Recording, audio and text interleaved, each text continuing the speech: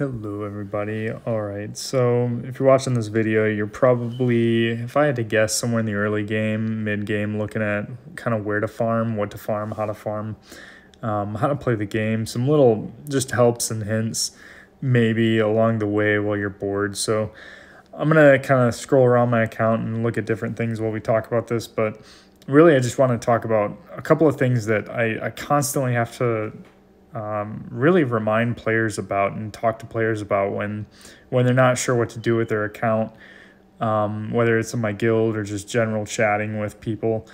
Kind of the things that have set me up for success with where I'm at about, I don't know, I've been playing this game for about 19 months now, a little over a year and a half probably. And in that year and a half, I've gotten up to 5.4 million GP. I'm currently in Erodium 2. Getting ready, probably one season or so away from struggling in Kyber, and I really don't want to do that to myself, so I'm probably going to stay in the Erodium field, but if I really wanted to, I have a feeling I can make it into a low Kyber scenario, like Kyber 4, probably get bumped to Kyber 5 in the next season and drop back to Erodium and hover between Erodium and Kyber if I really wanted to, but I just want to stay in high Erodium for now until I'm actually ready to enjoy Kyber, because I don't think I'd enjoy that too much. But regardless, I just want to talk about a few things that have kind of gotten me to this point. So the one thing that you'll notice right here, just looking at this screen, I take first in Squad Arena every day. I do take first in Fleet Arena almost every day. Some days I just choose not to. I got bumped out of first right after my payout today, so it's kind of what happened there. And then in Grand Arena, you know, this week is the final week of 5v5 in season, whatever season we're in right now. We're a little over a year after the GAC changes took effect, and we're in this new model of GAC.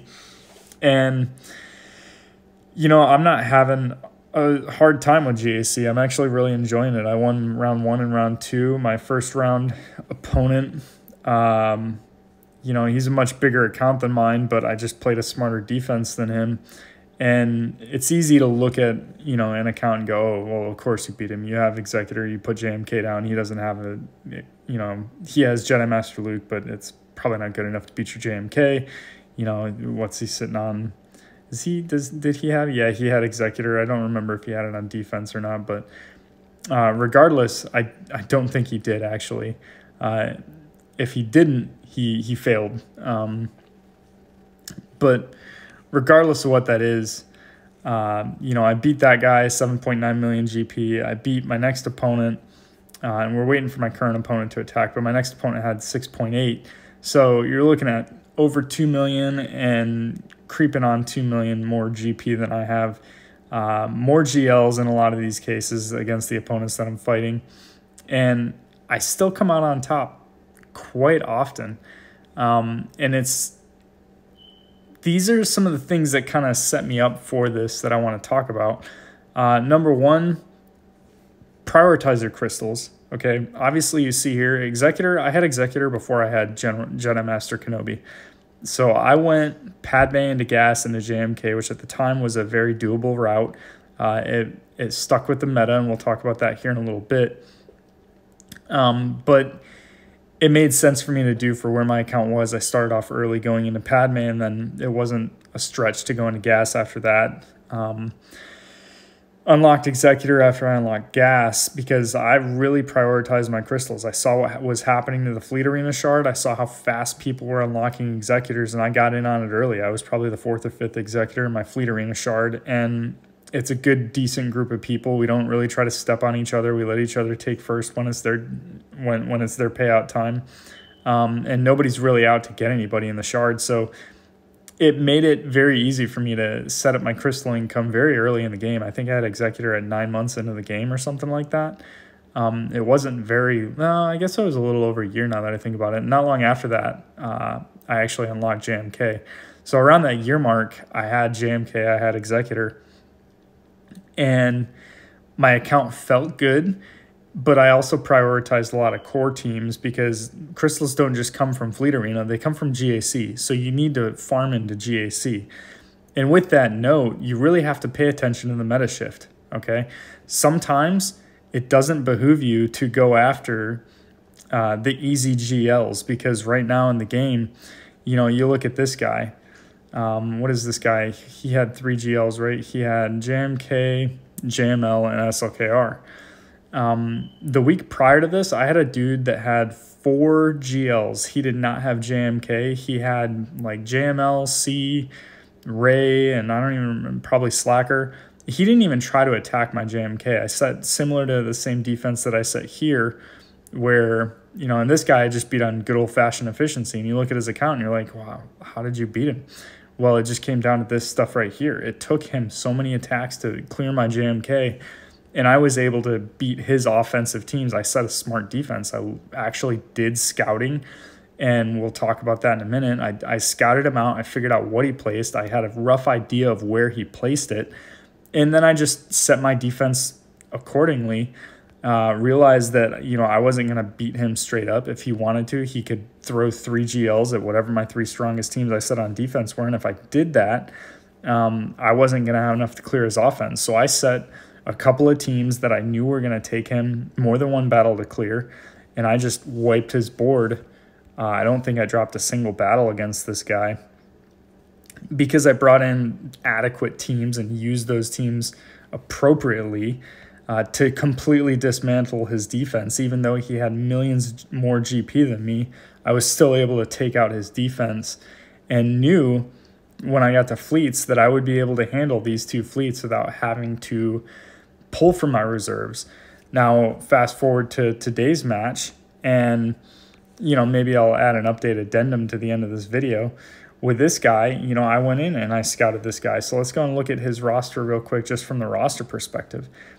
I went in and actually looked at his account and went, dang, 4 Galactic Legends. This guy's going to be a pain to beat. And he has Executor. He has good fleets on top of that. He's got Negotiator, Malevolence, Finalizer, Chimera. Like, he has a lot of stuff. This dude might be able to beat my account. And so, and it's crazy to say that he should be able to beat my account. But what I did was, instead of placing just a JMK and Prey defense, I actually set a defensive wall. I set a lot of Omicrons. I set a lot of Datacrons. I set my JMK. I also set, Dash Scoundrels with, I broke my Rebels apart so that I could, and I set a Han, Chewie, Bam, Dash, L3 team up there, because I knew that team was going to be a pain for him to deal with. And then on the top wall in front of my fleets, I protected my fleets with Darth Malgus. I still don't have Malak, but I still put Malgus up there. I prioritized Malgus. So that goes into that, paying attention to the meta shift, looking at what they're what's going to be the next hotness, what's going to be really good, and also scouting my opponent to see how many good teams does this guy bring on offense. Can I possibly force a defensive hold when I know that this guy is going to set a boatload of his good teams on defense? I didn't even make it to the back wall, but the teams that he set in the front wall that I was able to clear, I think what did I get, 1 drop? Yeah, 1 drop in the front wall between the 5 teams that I attacked. I didn't get any drops on his fleets. The other thing is setting proper compositions. This guy decided that he was going to set a triple attacker with his Executor. He didn't even look at my account to see what I bring on offense. If he did, he'd know that I'm most likely going to put Executor on defense and pull my Negotiator for offense.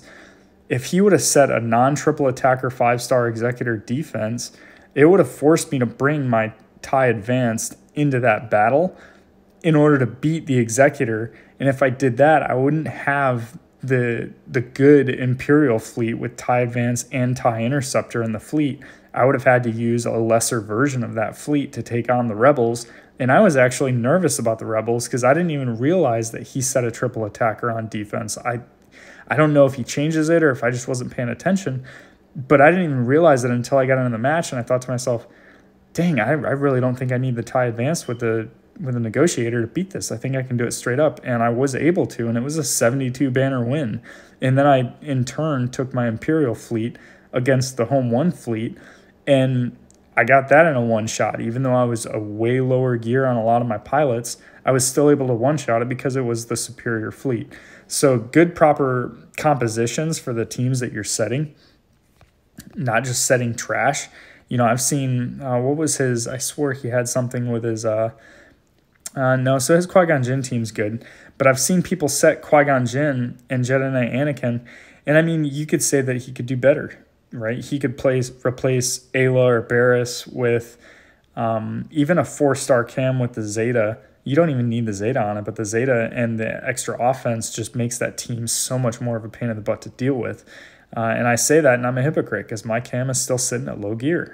I'm probably going to bring him up. But then if I do that, I wouldn't be able to set the Datacron with the team. So it's really looking at your good teams, the best teams that you have, and how do you play them the best. Setting this defense against this guy, you know, I really didn't want to set my Savage with my Malgus. I struggled to be like, maybe I should put Savage in the back wall. But then I realized I wasn't probably going to beat him if I didn't get a hold in one of these front walls. If he clears both my front walls, he wins. I just know that. He'll win. And I'm okay with that at this point because, like I said, I'm not trying to go into Kyber. This will lock me into Erodium 2 for the off week. It'll lock me into Erodium 2 for the start of 3s. And then hopefully between now and then I can unlock my Jedi Knight Luke, get that extra Big Bang unit into my roster, and hopefully that'll have me the effect of keeping me in Erodium 2 for all of 3's season. But I digress. So scouting is super important. Knowing and understanding how to place the teams that you're placing, figuring out what the best comps are, looking at the comps and wondering, like when I look at his JMK, right? Or it's the same comp that I set. Why do I set that comp? Well, what does JMK do? He gets his ult and there's a lot of attacks out of turn. So Padme is really good to have on the team because she provides that extra protection up, makes it really thick, makes it a lot harder to deal with if you're not mirroring the team. A JMK mirror is really easy. A lot of other things against it will struggle, especially if it's a JMK without Cat. If you set this comp and your opponent doesn't take Cat with his JMK or he doesn't have her, it makes it a lot harder team to deal with because Cat does stack up the big hits. So the last thing that I really want to talk about in this is Datacrons and Omicrons don't care how you feel about them. I hear people all the time say, oh, I'm not farming Datacrons because I don't think that they're good for the game. It doesn't matter if you think that they're good for the game. Players like me love players like you that aren't going to bring Datacrons. You know what one of the biggest things that these guys have in common with each other that I'm beating that have way bigger accounts? He's got a couple of Datacrons, okay? Let's go look at the other guy real quick. So this guy's got, what, 5? This guy, how many Datacrons does the first opponent have? He's got 7. How many Datacrons do I have? Let's go and take a look, shall we? I have, I don't know, a little over a dozen Datacrons. On top of that, I've got 15 Omicrons now in this account. I have another one ready to apply. Most of my opponents don't even have 10. And the reality is that I don't go out of my way to farm those Omicrons. I just actually gear and place those Omicrons on units that matter. Units like, you know, I put Mace Windu's on for Territory Wars. I enjoy Territory Wars. It's another PvP form in the game. All 3 Amalguses. I put Star Killer's one that matters. I put Wampas on. I put Dashes on. Omi Mara Jade, Omi Savage, even Juhani's because I have Star Killer, right? Qui-Gon Jinn, Zam is gear 11. And that Omicron makes that team so nasty. That's why I can put that team. I looked at that team and I was like, I don't think I'm going to be able to use that on offense. So when you look at something like an Omicron, right, you really have to look at it and say, do I understand how this works with the team? Is it easy to understand? What does it do for the team? And then can I make it my opponent's problem? Because this is a low gear bounty hunter team that I'm running with it. It's all gear 11, gear 10 with a relic 5 Bosk. But because that Omicron is there, every single character on this team is going to outspeed the majority of teams that an opponent's going to take against it. And if they start to get momentum on an enemy, if they try to cheese this with something like, I don't know, look at it and go, oh, I think I can beat that with Nest. Well, no, you can't because my Bosk starts at like 350 speed. He's going to stun Nest, hopefully. And even if he doesn't, eventually Mando's going to get his Disintegrate off. And that's going to be it. That's going to be the end of the match. So, and even if it doesn't get a permahold, it'll still get one hold and force them to bring an actual team in, possibly, especially if they preload it and they don't kill anybody and it starts off preloaded, then they're even faster. Some of these guys might even run laps around them. that dash team is the same thing. That's why I put Han on the team, was to make sure that I got the first shot. And if they try to bring CLS against it, well, it doesn't matter. It's going to be a coin toss between which CLS goes first. So that's really, I think, the big things that, I just want people to pay attention to. And I generally focus on with people, is prioritize your crystals early on in the game. If you don't think that those crystals are going to matter, I'm not a whale. I'm not a minnow either. I did get the hyperdrive bundle. I do play 2 accounts. I enjoy the game. I probably spend $50 a pay period, something like that. I don't know. It's nothing crazy. I'm not playing too many other games. So this is really my video game habit, and I don't spend thousands of dollars. But I do spend every now and then, especially when I'm towards the end of a farm, just to make it go a little bit faster. But I also don't have to, because I make more crystals than I can spend in a day if I'm just doing I do the first tier, the first 3 refreshes on everything every day. And that's including Cantina. So that's 300 plus 300 for the ships and normal, and then 150. I do 750 crystals worth of refreshes every day, and I can keep up with that and actually earn crystals when territory battles and GAC weeks pay out. Those crystals are the crystals that I can save and start to stash up to 6,000 crystals, and still be able to keep up those farming habits without having to actually spend. So my spending goes a lot longer ways because I'm not just spending to refresh crystals. But yeah, prioritize your crystals. Pay attention to the meta shift and the crystals, where the crystals are, and not just the crystals, but also the gear economy. Just to caveat back to that for a quick second, my current farm in the game is Jedi Knight Luke. I'm doing Jedi Knight Luke because I plan on doing Jabba the Hutt right afterwards. So that's what I'm focusing right now. And I'm pretty far behind on that farm, but that'll give me a bunch of extra relic units that for now I can just put on a defense and do what? Make my opponent's problem. I mean, that's all they're probably going to be, and they're probably not going to be that much of a problem. But when you set a low gear defense, relic units getting added to it do increase your defense's effectiveness. So, prioritizing your crystals, pay attention to the meta shift and the crystal economy and gear economy. So these upcoming raid changes, that's where this comes from. It's going to be huge. All right. A lot of people aren't going to be ready for it. Especially low GP guilds that are clearing secret right now using imp troopers and shark troopers and a couple of JMKs to cheese sector phase 1. If that's what they're going on and they're not trying to shift to meet the changes to the game ahead of time, CG has announced it, Tuskens and Jabbas, Tuskens and Hutt Cartel, but Jabbas, Tuskens, Mandalorians, they're going to matter. Those teams are going to be the ones that matter. Why would they shift it to that? Because those are the teams that most people don't currently have in the game, and that is where the meta is going. So prioritizing your crystals, paying attention to the meta shift, crystals and economy, scouting your GAC opponents to actually get the wins and playing off of what they're doing.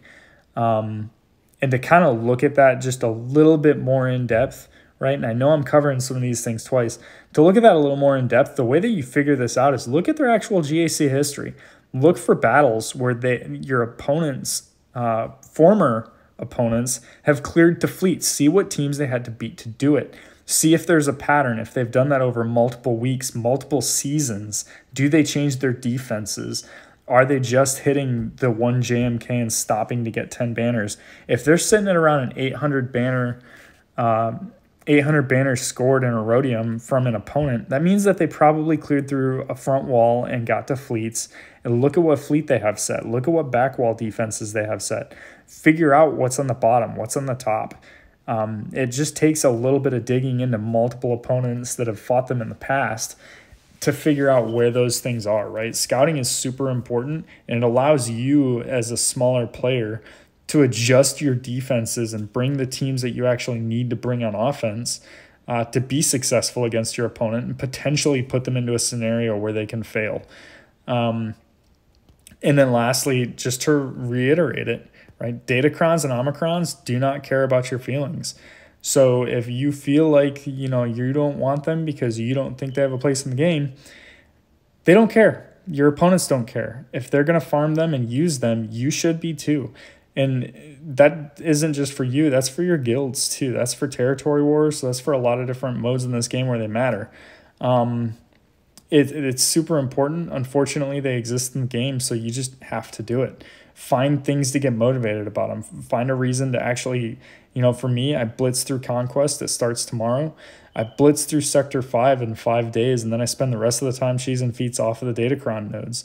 And I've been able to do that, and I found a way to do it for this current Conquest set. So having a diverse roster will allow you to do that, and I promise you that you can do it at 5.5 million GP. I didn't spend a whole lot of money. I was able to get Gold Crate without having to do more than 3 Conquest refreshes a day at below the GP that I'm at right now in the first round of the Admiral Trench Conquest set. So it is doable. You just have to don't shut your mind off to it and spend a lot of time, probably 1 crystal refresh a day on each one of those nodes. And you can be successful. And after you've farmed up a couple of the low-level ones, and you got 3 or 4 of them in the bank, maybe 5 or 6 of them, depending on the teams that you have that can use them, then you go in and you spend the rest of that Conquest just farming the mats to level them up.